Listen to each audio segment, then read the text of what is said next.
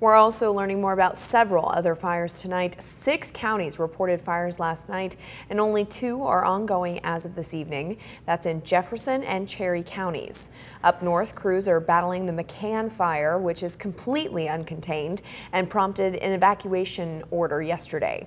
So far, it's burnt around 7,000 acres. And then southeast of there, crews did contain the Lowry fire in Garfield County today. Officials say 13 houses, a church, and 2 businesses.